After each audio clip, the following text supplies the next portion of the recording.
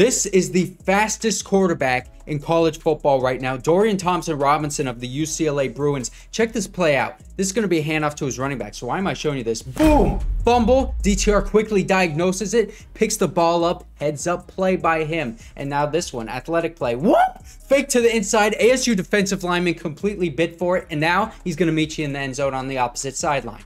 DTR, fake handoff, RPO. You got to stay disciplined against him because he can tuck it back, go to the sideline, give you a little stiffy, point at you and laugh as he runs downfield. Now he's going to hit the B move right there. Defensive lineman had a free rushing lane. He's going to point at his blockers to pick this guy up. He doesn't, jumps over him anyway for a tutty.